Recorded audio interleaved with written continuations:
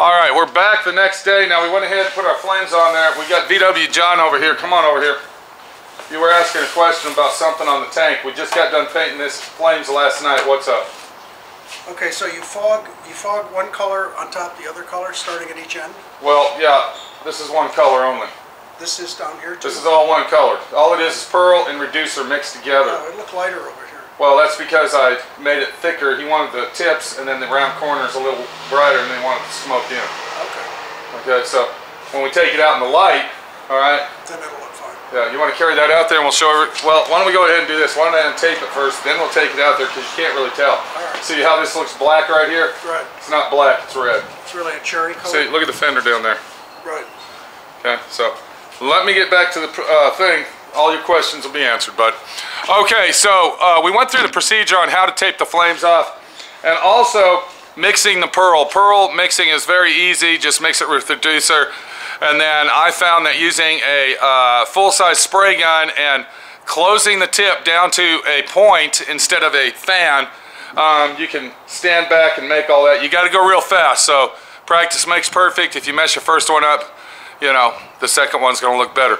Let's go ahead and untape this. We're going to look at it and see what it looks like with our first set of flames on it. Welcome to D.I.Y. Automotive School with my friend Pete.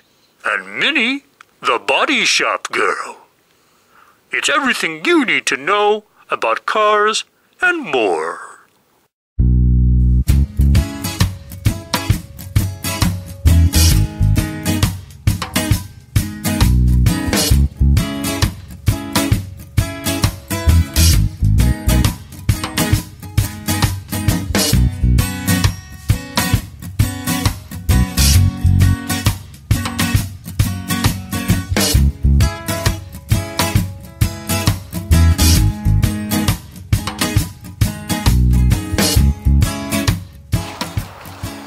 Now, once again, I want to tell everybody, I did use the DBC Intercoat Clear on this. That's very important. Make sure you use that because if you don't, having the tape on your tank overnight will peel the paint off of your bike or car, whatever you're working on. And one more thing, if you're watching this video, I'm just telling you, of course you're watching this video. Why wouldn't you be watching it? You're looking at it. I want to go ahead and mention that this tape that I'm using is actually the wrong tape to use. You can use this tape, but the deal is there's actually another tape out there. It's a blue tape. It's blue and it's called fine line tape. That would actually be a better tape for you, the viewer, to use due to the fact that this is real thin tape, and when you're taking your X-Acto knife and cutting out the tape and this, that, and the other around the edges, you might go through the tape. So if you can get the blue outline tape, I suggest that you get that and not to use this tape that I'm using, which is actually made by 3M and really kind of sucks. Now, there is people out there that will paint their bike matte black and then put the flames on and it'd be shiny black, but we're not doing that. Now, I want to show you what happens when you tape that off. Let me get the camera over here and we're going to show you what the situation is. So if you look at the tank right there, you can see that the paper has left a residue on to the tank. Don't worry if that happens, it's okay. Even if you use tape on it, it's still going to leave a residue. And we have to sand that anyway. If John can feel that right there. You can feel the, no, right here. Can you feel the tape line on that? Okay. What we're going to do with that is we're going to take a piece of 1500. We'll go ahead and sand the flames down and also get rid of all of our residue and our imperfections. And that's why you have to use the Intercoat Clear that I mentioned earlier in this video set, because if you don't use it, you will ruin your paint job. It's very important to use the DBC 500 as you're going on painting your flame jobs. And then if we look around the tank here, you can get a gander at the flames themselves and you can see what kind of flame action's going on. These are actually ghost flames. You can see how it looks a little bit black here. The owner requested that he wants the curves and the tips to be dark, brighter, and then he wants them to fade in, so that's exactly what we did, and it really came out nice. And then one more thing I want to show you is if you look down the center here, remember we cut it in half, and I mimicked it to look the same, so I got really, really close. and you can see that just by looking at it. You can see how close we got in the middle. These two curves are almost exactly the same. This tip here are almost the same. It's a little shorter here, but when you look at the top of the tank, you really want that to kind of look uniform. As far as the sides go, it really doesn't matter because you can only see one side of the tank at a time anyway. So the next thing that we want to do, we want to go ahead and get a piece of 1500 wet dry. I'm going to take my sponge and I'm going to go ahead and just sand this down. And by sanding this down, it's going to remove the residue and also take the paint lines off of our ghost flames. Now when you're sanding this, do not use anything coarser than 1500. 1500 is the coarsest you want to go because you don't want to burn through your flame job. And this would be a good time if you got any overspray, like you missed a spot that you didn't tape off and you got some pearl on. This would be the time to take your 1500 and then using your thumb, you would go ahead and get that out of there nice and easy, feathering it away. It's real important to make sure that you sand and sand it good, getting all that residue off and all that imperfectional design that the tape and the paper left behind. Once you put your flame job on, John was just asking an important question. Once I sand this, should I go ahead and use wax and grease remover or rubbing alcohol to clean that off? No. Okay, don't use anything. Keep your hands clean. If your hands aren't clean, use rubber gloves. All we're using is water. That's it. We don't want to use any more chemicals on it. We're just using water, a sponge, and a clean white ball to keep everything clean before we add our other flame job.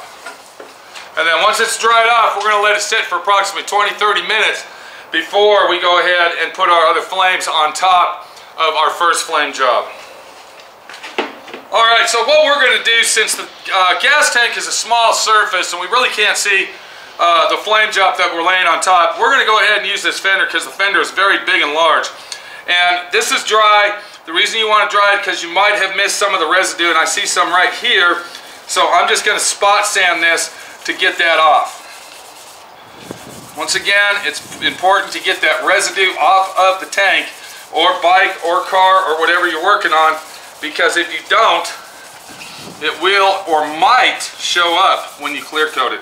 It usually doesn't, and it's nothing to fret over, but sometimes it might show up, and that's what we don't want. Alright, so now that we got our fender done, we're going to go ahead and swap from the tank to the fender because we're doing the same thing. I want to go ahead and put one more set of flames on this. Now there's two ways that we can do that.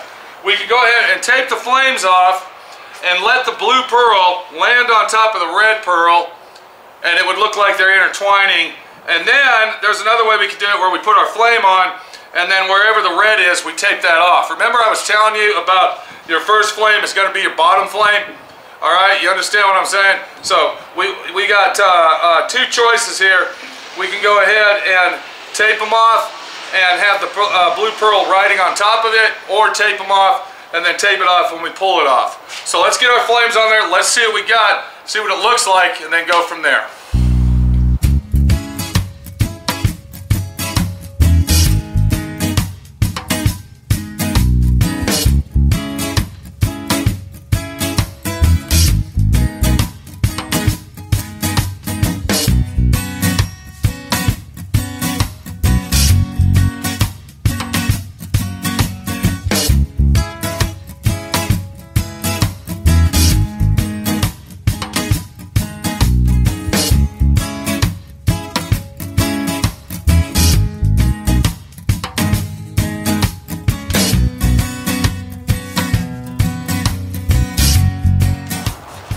Let's go ahead and take it outside. Let's see what the red pearl looks like, and then you're going to get a gander at what it looks like. Okay, can you see that in the camera, John? Can you see that?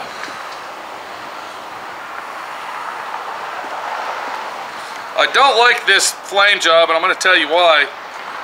Even though the seat comes up to here, we're really taking away a lot of the red by covering all this up. Does that make sense? So what I'm going to do is I'm going to take this line, I'm going to bring it around. Alright, I'm going to kind of bring it around like this and then down. what that's going to do, you're going to be able to see the red over here coming out of the seat. So as you can see, lining up your flames and doing a proper flame job is a hard job, especially with our pearl. I think they're going to look all right, but the problem that I have with it is you can see this flame here, but then on the other hand, all this is going to be blue inside here, which is going to cover all this red. Does that make sense? So in that particular situation, what I would do is I would tape these flames off, and on that particular situation, I would go ahead and lay the blue on top like it was two ghost layers on top of each other. What do you think of that idea? Can you take and just fog it back in here? So well, that's what we're going to do, but see, when I highlight this area up here, it's going to fog up into that red, right. Okay, and change that into a purple color. It's a situation that says, what should I do? You understand? I'm thinking of maybe pulling all the tape off and starting over. I don't know if I really like it, and I think that's what we ought to do. It's a creative process. I think we're going to go ahead and pull the tape off, start over, gives our design where we can actually see some better flame action. I don't know, all I'm looking at right now is the red, okay, because everything that you see in this tape is going to be blue. Yeah, there's not much red showing. And there's really not much red showing. Now we do got this flame here right next to the blue flame, all right, but it's really not looking like I was thinking it was going to look. Do you think it's because you're running parallel to the red instead of crossing the red? If you brought this thing in and brought this in over like this, so that... so you mean bring them in where they're crossing over each other? Yeah, so you're not... Oh, so take this flame and make them cross instead of running. You see how this is here? It only has red in this section. Right. Most of it's black. And over here, where this one, you know... Yeah. Well, we're not trying to be symmetrically perfect on it. No, I understand. But we want to make sure that you can see both the flames all at the same time. And that's the situation I have. Better to have it correct the way you're happy with before you start painting. And to be personal with you, I'm really not that happy with it. I think I'm going to go ahead and pull it off and redo it. And when I come back with a happy situation, I'm going to show you how to tape the rest of it off. Okay, I think I got my flames the way that I want them. The way that I had them before, they were a little bit too wide. And the situation was we were covering up a lot of the red on there. So we wouldn't have seen a lot of the red, and I want to be able to see the red. So what I did is I went ahead and retaped them, and I have all the flames coming in the center. Now remember, there's a seat that goes right here, so this is all you're going to see. All right, this is all you're going to see, and then of course you got your bar, your strut bars that bolt right here, and then also the fender actually sits about right there like that. So what I'm going to do next is we got two choices here. We can go ahead and tape it off and repeat our process just like we did when we put the red ones on, and then just paint the blue and stuff on it. Or we're going to do them the way that I'm going to do them, because the owner requested that he wants the edges and all that a little bit brighter, which that's what we did. And if I go ahead and do it where these flames lay on top of these flames and you can see through them and all that, what's going to happen is you're not going to be able to see the definition of that flame there like you should. So what I'm going to do is I'm going to take my fine line tape just like this, and you got to be really precise. I'm going to go ahead and outline these flames because I want to make the blue flames go on top of the red flames, and to do that you have to tape off the flame, the red flame, and you got to be very, very precise because you don't want the two overlapping. And another thing you want to be precise about is not hitting the black paint, because then you'll have a black line in there and that will suck. So, yeah.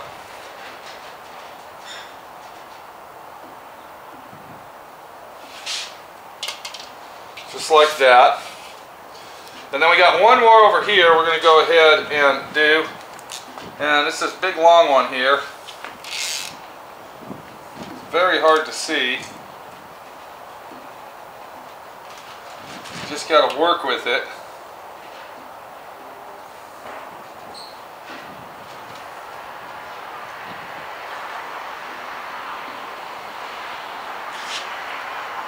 Until you get it where you want it.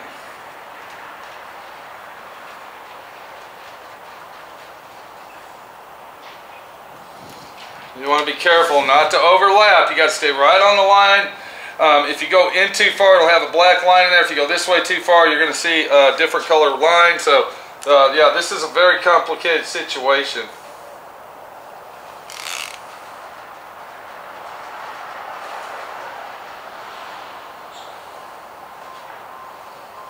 And the only place that we're going to tape off the red flame is where they override the inside of the other flame. So that's very important. Now, if I was going to put a lot of flames on here where they were really a lot, then I would flip it back and forth where this one went under this one and that one was on top of this one, and you know, so forth and so forth. So it's kind of a mind game, it's kind of a jigsaw puzzle, but it's a worthy situation that says we're going to be able to see both flames now. So now that we got our flame set up, what I'm going to do is I'm going to go ahead and use my paper just like I did on the last one, and we'll go ahead and wrap our flames, pushing down on the flames where the flames are and trying to keep the least wrinkled spot that you can. We all know this paper is going to get wrinkly on us, so that's okay, it's alright. We are working on a round surface here, and it can be a bitch. So, we're going to go like that, and we're going to go like this. Then we'll take our crayon, repeating our process, finding our lines, just like this. Alright, so once that's done, I'm going to repeat my process, and I'm going to go ahead and cover this off. I'm going to do the same thing to the gas tank, and then I'm going to go ahead and paint the blue pearl on the motorcycle parts. I'm going to paint the blue pearl flames exactly like you saw the red. Once all that's done, I'm going to come back, we're going to look at them, we're going to go ahead and clear coat them and see what they look like. This is my friend Pete, your friend Pete, everybody's friend Pete, showing you how to do this, and hopefully you're learning what I'm doing. Alright, I told you I wasn't going to come back until after they were clear coated, but we had a situation and a fuck up on it. And my friend Pete likes to take you through every step because I know you're going to fuck it up, see? Because everybody fucks up in life. I don't give a fuck who you are. Nothing is perfect. And that's some of the problems that I run into over here at my shop, is that there's some people out there in the world that want it flawlessly, mint condition, perfect, better than perfect, better than perfect. I mean, there's not even a word for what some people really want in life. But I try to do the best I can and to please the customer that comes over to my shop, and I do a very good job at doing that. So what we found is an imperfection on our motorcycle tank. Let me turn it around, I'm going to show you. If you look at the red flame right there, you can see where I burned through it. Sanding, you can see right there. So what I'll have to do, I was wet sanding the blue flames down to get the tape lines off, and I sanded through the red flame. That's not a big deal. It's not anything to have a heart attack over or say fuck 700 times, because that's actually an easy fix, and I'm going to show you how easy it is right here. So what we're going to do to fix that, we are going to actually tape this flame off, and we're not going to tape the whole thing off. We're just going to tape part of it, and I'm going to show you why. So you want to stay in between and right on the line of your flame as you tape it off, and go around it. Alright, you're going on the outside of the flame because we have to paint the red, and you're going to go around it nice and easy, just like you see me doing here. And you want to stay right on the outside edge of it.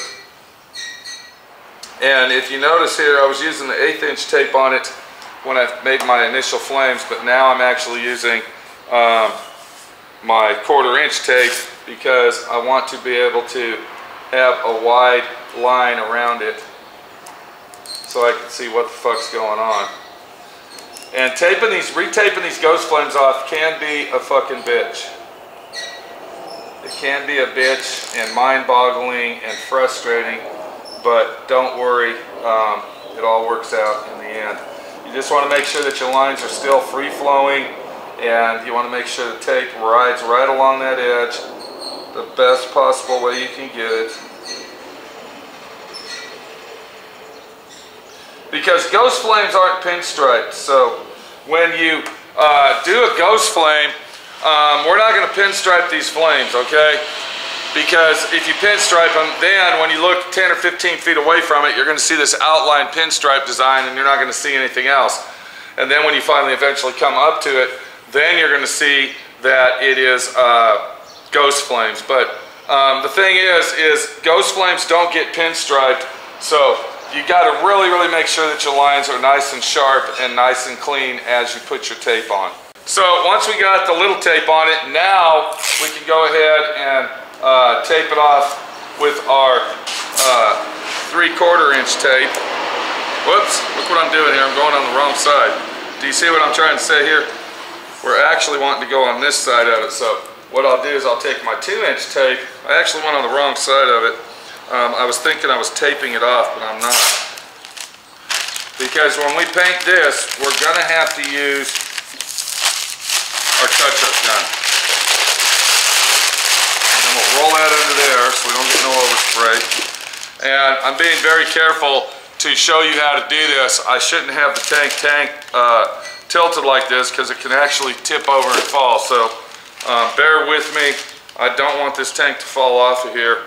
I'm doing it like this on purpose to show you, the viewer, how to fix these kind of fuck-ups.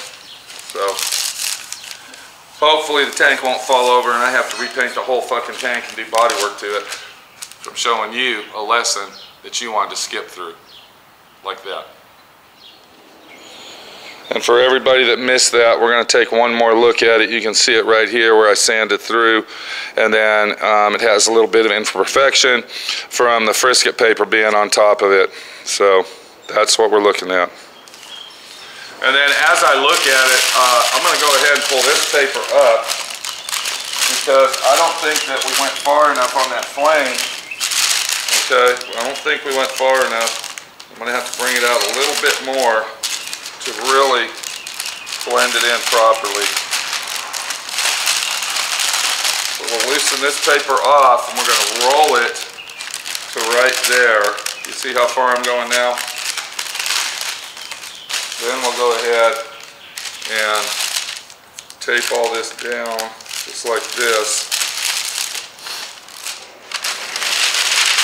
And I'll roll it around to make a nice soft edge. Just like that. Alright. And then I think we're ready to go ahead and blend this all in. Alright, so now that we got it taped off, we got our nice soft edges here, because I'm just going to blend this in. What I'm using is my little touch-up gun here.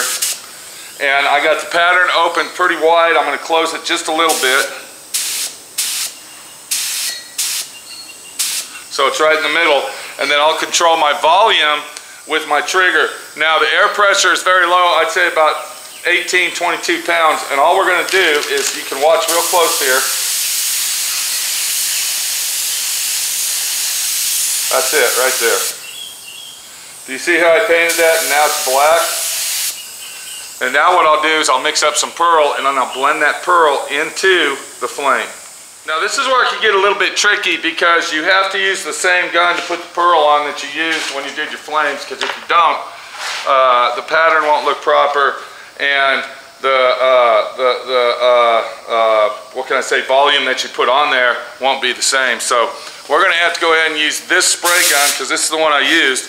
I'm going to turn my pressure way down.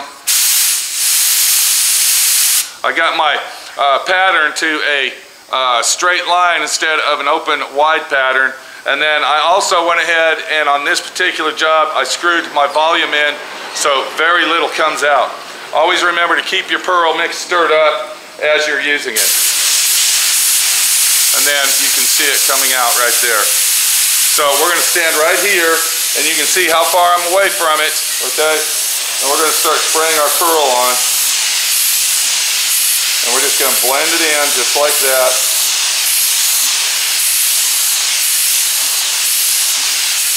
And then now our flame is fixed and it's going to match the rest of the motorcycle. And then once I let that dry for approximately 5 minutes, what I'll do is I'll take this spray gun. I have some Intercoat binder in here, blender, I'm sorry, not binder, the DBC 500 that I've been using. And I want to make sure that I coat that because that's just raw pearl with reducer. So So I'll go ahead and do that. I'm going to turn my pressure up just a little bit. I'm going to open my fan up. And then we're going to go ahead and spray a nice coat, blending it in to the existing flame.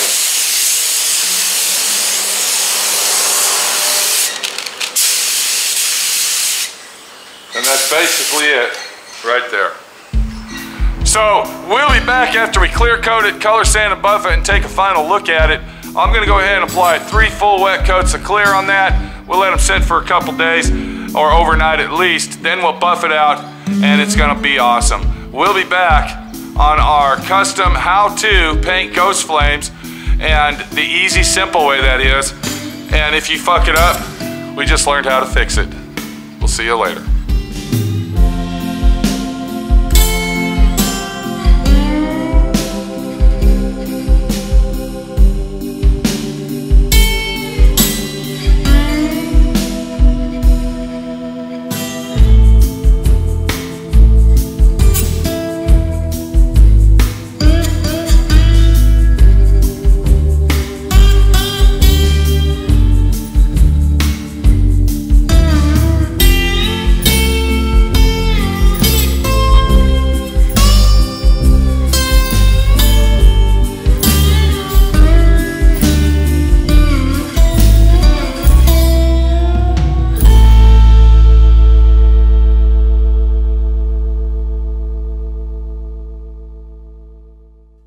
Thanks for watching D.I.Y. Automotive School. Classes don't stop till you know everything.